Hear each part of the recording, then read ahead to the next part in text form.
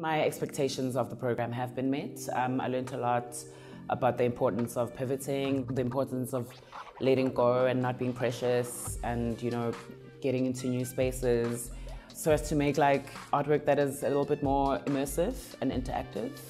So since joining the program, I've seen a major difference. There's a lot more operationalism, so we're a little bit more operational. We're getting our papers together. We're making real, actual adult notes now. So yeah, I've seen a major difference.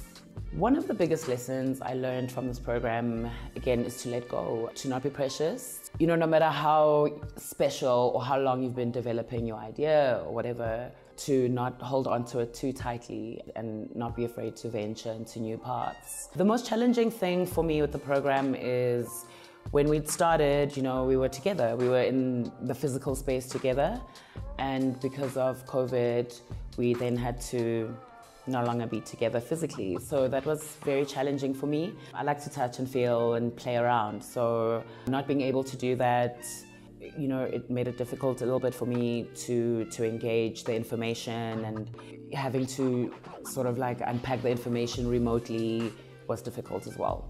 I love working in a team setup. I've just sort of taken a childlike approach to this whole experience, and so I remember when we had the Lego day, I really felt like I was in crèche. It was great.